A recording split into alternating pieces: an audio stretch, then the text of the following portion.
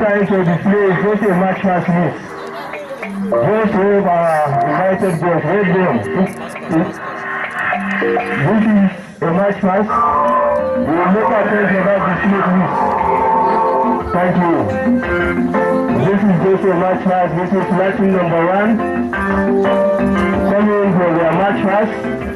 And remember, we are going to have the second item in each. Each lesson will be invited once more to come and display proper. But this one we are witnessing is just a match pass.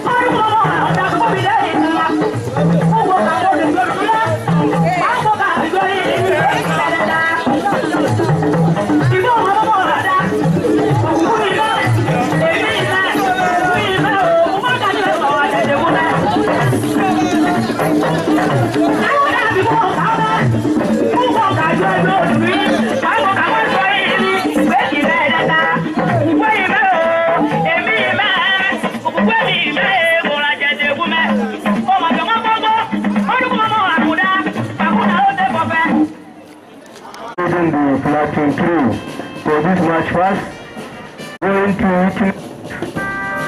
first and the second out. We are now witnessing the very first match first. Ó ti pẹ́ tí mo ti ń bá ẹ sọ̀rọ̀, ó ti pẹ́ tí mo ti ń tó sí ẹ̀ ṣáájú. Ọjọ́ ń lọ, ọ̀sẹ̀ tó lọ mo pé tá a ti ṣáájú. I dey beg you say make you marry me. You tell me say you know ready open the door. Ọmọge dákun gbọ́ tèmi, jọ̀wọ́ má jẹ́ kí n lọ commit you. I love you die, I need you die. Baby mi jọ. Communist lesson number 4.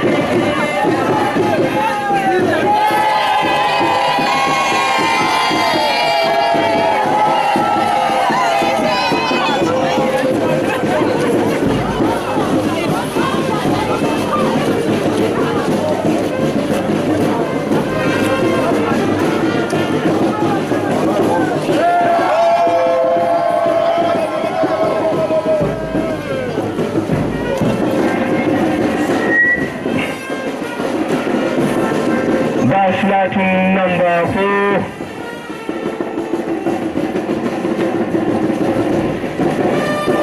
The match pass session, the first outing of this carnival competition we are witnessing here in permanent orientation camp, Wamako local government, Sokoto State. Outing number 5. Leading the platoon 5 is the platoon officer Nasir Laden Tintaye. His drill instructor Admano instructor. They have all joined the platoon to share this moment of joy. That's platoon number 5. Very wonderful outing. Don't worry, you will be called once again to come for further display.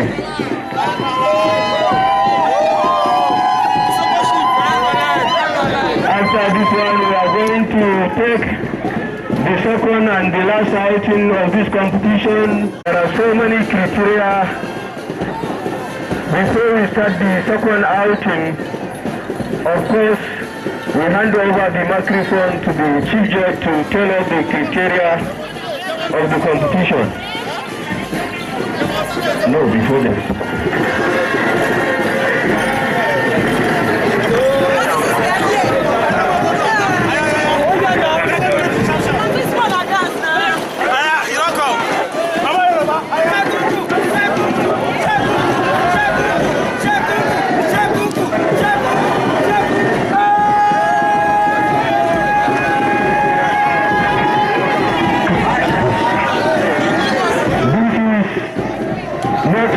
This is not time for you to make your display. Please, it's just a greet. Just it's not a display time, please. Please guide them, please. This is just a march past. Time is coming for that, please. Time is coming for that, but not now.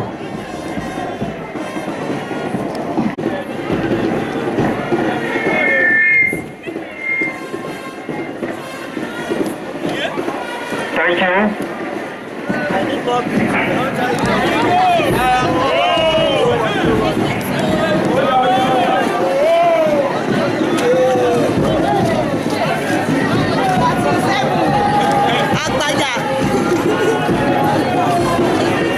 This is platoon number 7 representing Yoruba culture.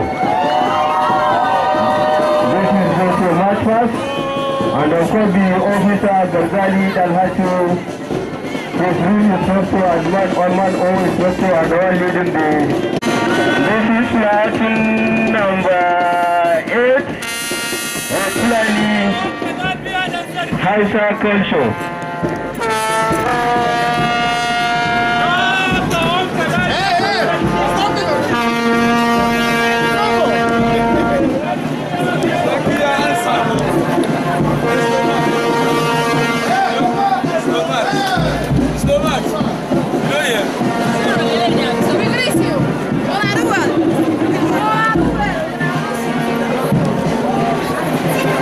This is platoon 8 representing Hausa culture. This is Hausa culture. So it's not Hausa Fulani, this is only Hausa culture.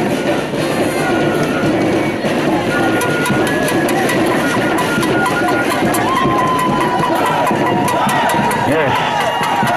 Now wait for us under this shade. We are going to tell you the order of the second outing. After this one, the next one coming is platoon number 9. This is just a match pass. The platoon officer, the manual instructor, and the assistant of the platoon officer, they are very welcome. You are welcome. Thank you. And I can see the Michelle ISP taking the second one, which is the display profile in which all platoon will be given time to come and display. 10 over 10.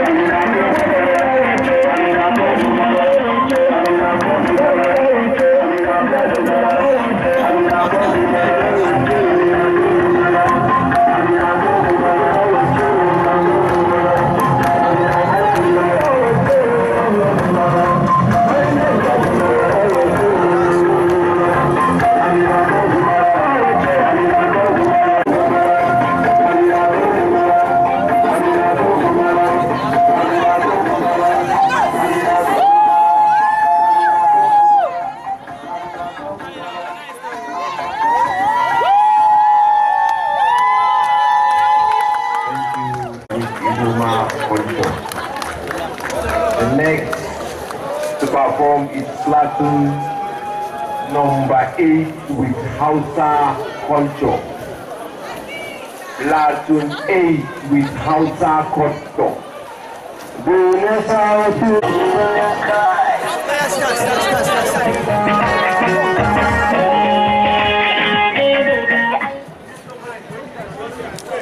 The platoon, the state coordinator, the camp director, and other distinguished guests in Akwanonku. Sunana Ali Abubakar kuma ina gabatarwa da Platoon 8. Platoon 8, mu muna representing the Hausa tradition. Kuma ga mutanen mu anan sun siya za su zo su nuna mana inda Hausa tradition din suke rawansu da wasu event nasu. Hausa da kuke ganin nan ita ne the most spoken language, ko in ce ita ne na biyu a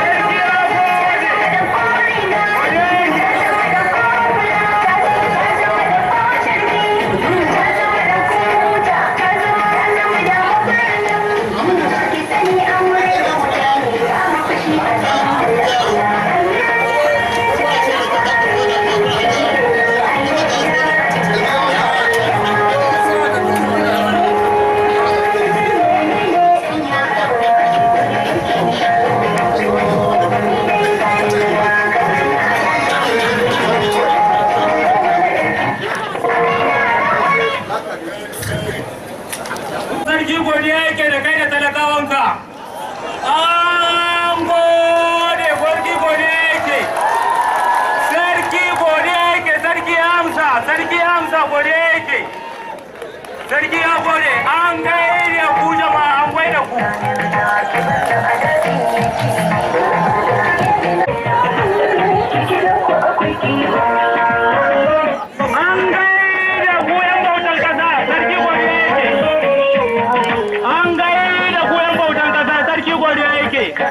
Talakawan jihar Sokoto kuma an gaida ku da yan gudu yan kasuwa sarki godiya yake. Sarki ya amsa godiya yake.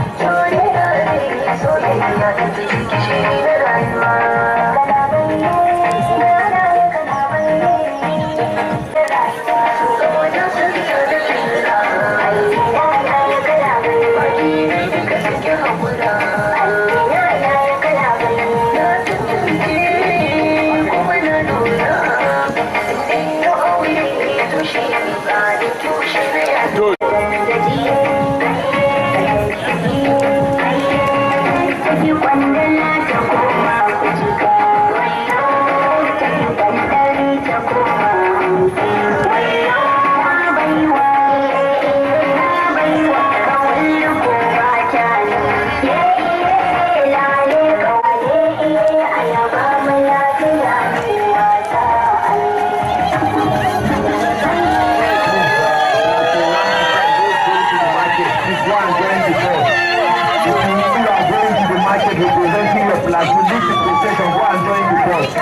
platoon 1 to 10.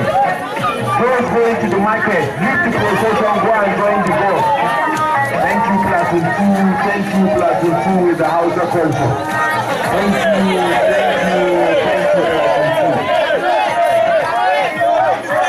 platoon 8 with second presentation. Thank you. Coming up now is platoon number 9.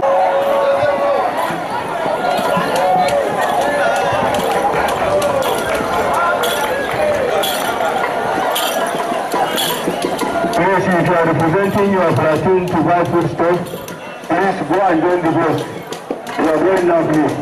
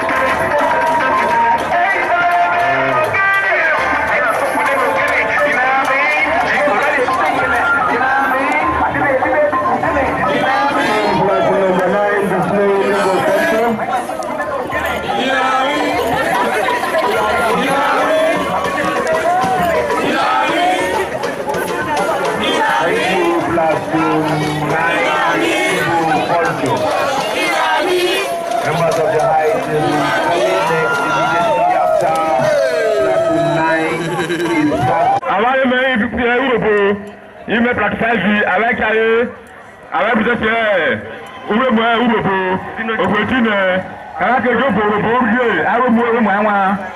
so because of the cloudy nature of the sky, please, we would like to take a festival with this, please. This was the festival of rain. If we rain for moon, we command. So if we see the moon, that means we did a good festival. So we thank God for a successful festival we did. That's what I just said now with my language. Rowago! Rowago! Rowago! Rowago! Rowago!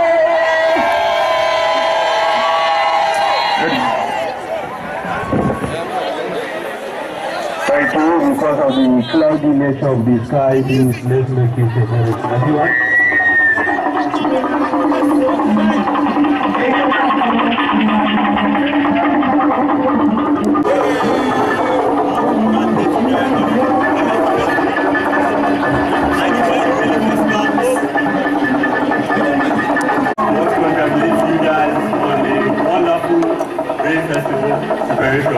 I declare this very festival open.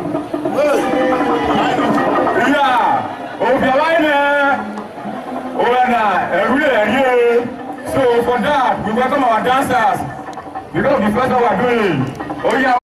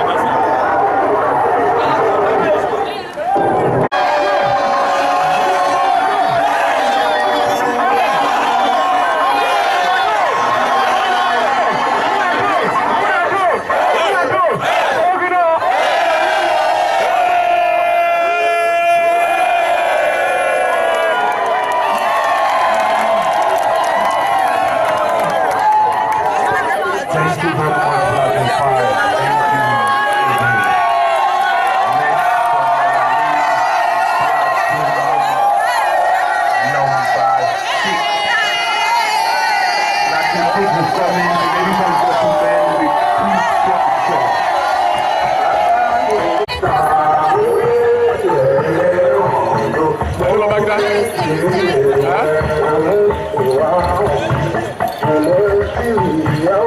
best know where?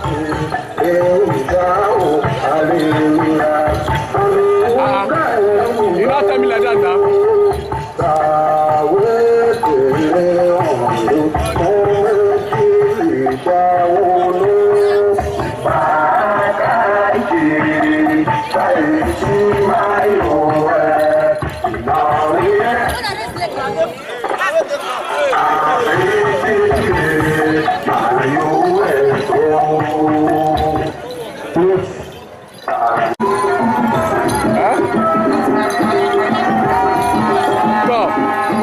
I tell you now, I told you, he said not going to reform on you. I wait till tell me now.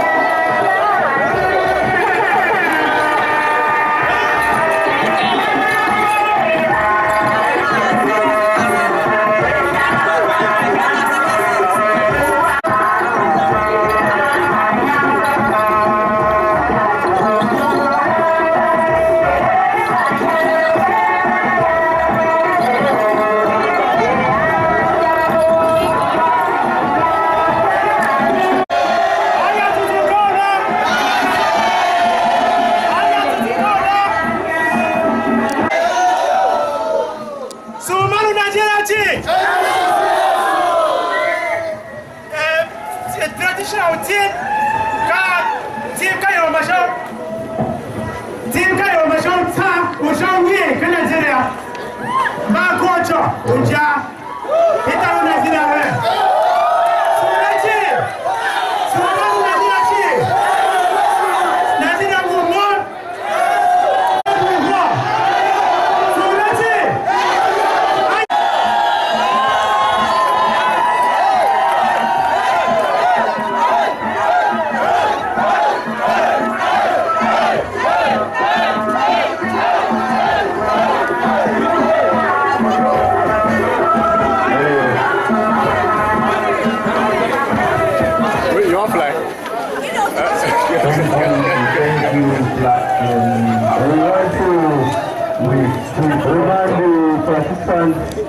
like in 2 weeks, our culture. Karina, Bata.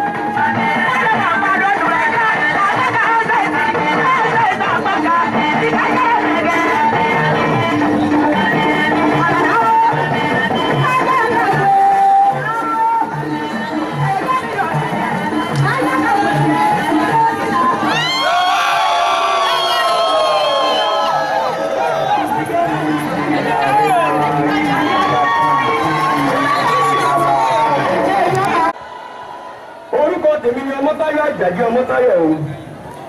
A máa fẹ́ ṣe àfihàn àṣà ìṣe Yorùbá bí a ṣe ń fún ọba aládé lé nílẹ̀ Yorùbá tiwa.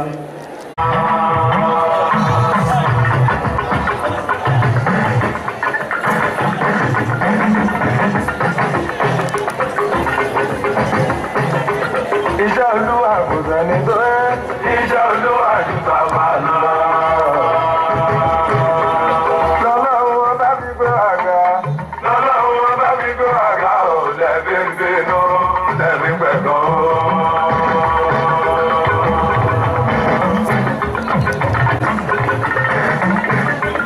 Mùsùlùmí Babátúndé, pẹ́sidẹ̀ fáwọn alágbára. Kárí Nàìjà pátápátá.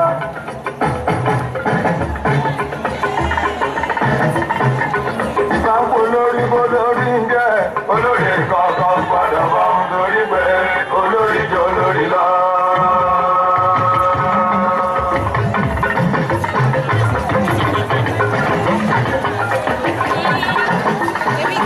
Ìbápo lórí bó lórí ń jẹ́ olórí kọ̀ọ̀kan gbọ́dọ̀ bọ́ ń torí pé olórí jọ lórí lọ.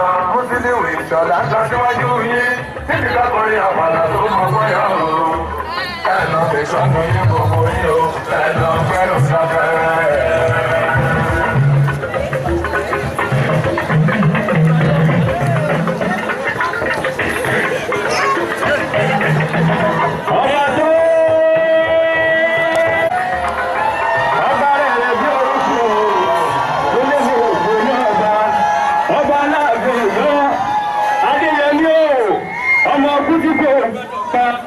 Ọmọ àrùn dárò gbọdọ̀ ṣe ni ọmọ àdábà alẹ́ àdábà òde àtàgbà. Èyí tó gbogbo mọ̀fọ́, èyí bá jọ wọ òjìrí kọ̀ọ̀rọ̀. Àgbàrá òjò tó ń bá níjà tí gbogbo ìdílé bàbá ẹni lọ́wọ́ ẹ̀mí. Àbẹ̀rù yìí wípé aláàbẹ̀ òní bímọ ká máa wá ọlọ́run lọ́lá kiri. Ọba yóò bí ìran ká máa àtìgbà nínú owó tó jẹ ọ̀lọ́jọ́. Òkúta ajọ́dọ́jà tó ọ̀ka, òkúta ajọ́dọ́jà tó ọ̀lọ́wọ́ lórí. Ṣèbí bàbá wa dẹ́sọ̀ fún ìwọ̀n kò lè fún ẹ̀ láre. Ẹ aláàfin o, ọmọ òkú o, ọmọ àrùn o, ọmọ àdábà lé o. Aláàfin tó bí mọ́ mẹ́ta sí mẹ́ta ẹ̀ka ti jẹ.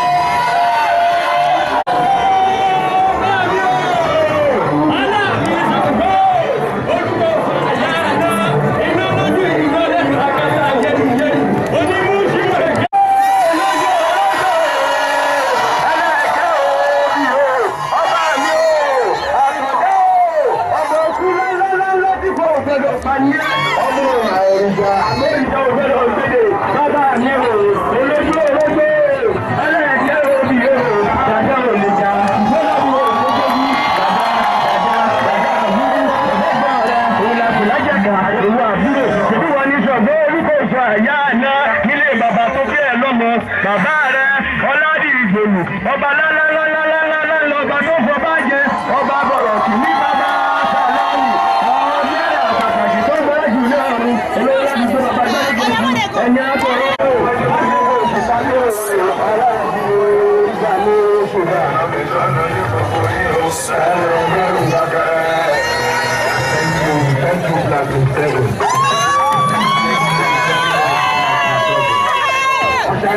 Now because of time.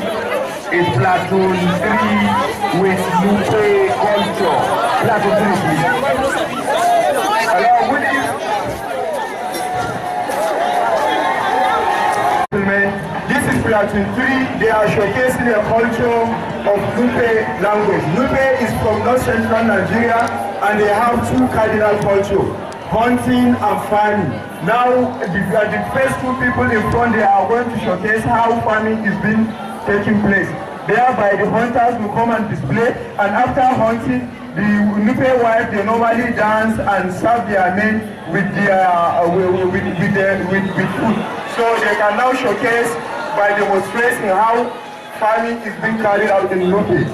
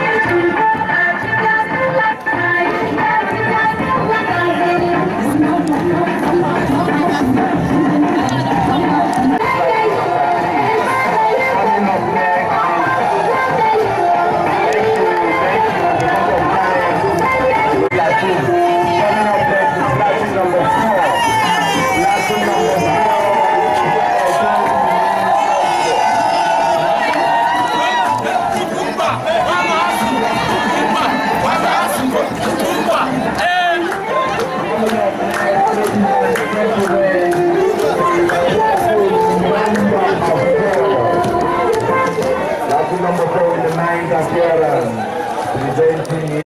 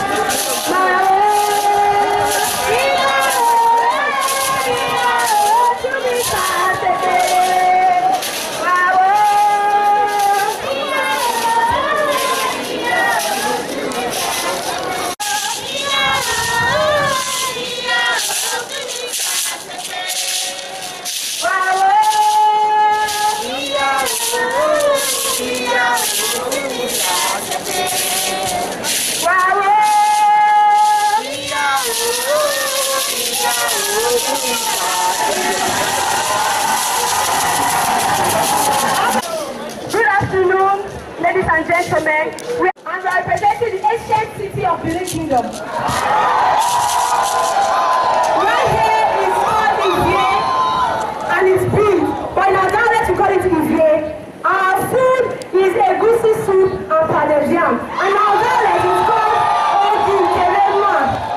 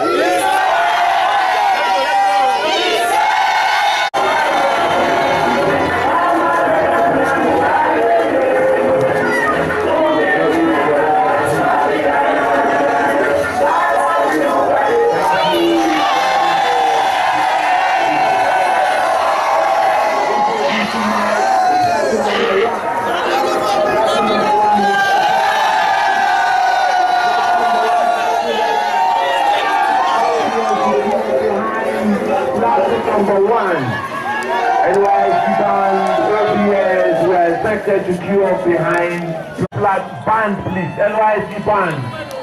NYC band. Okay, about everything. Okay, about everything.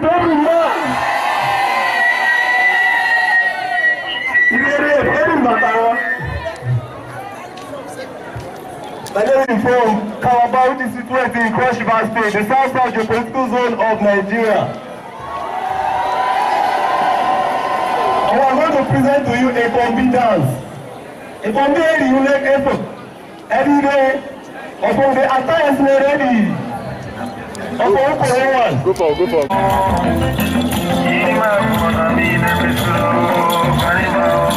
The dance will present peace and happiness.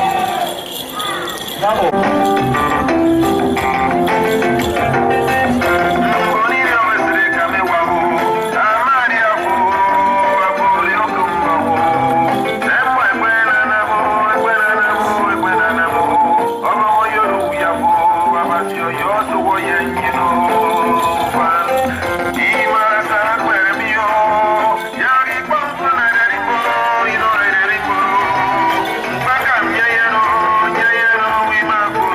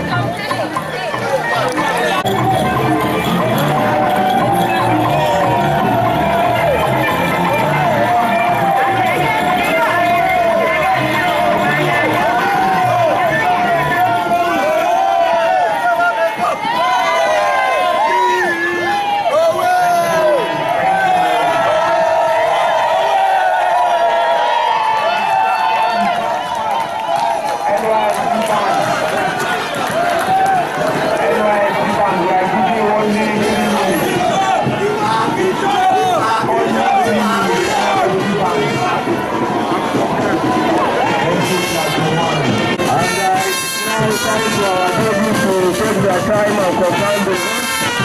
As we are comparing the results, the NYC van are coming for their display. After which we will invite the audience members to make their own.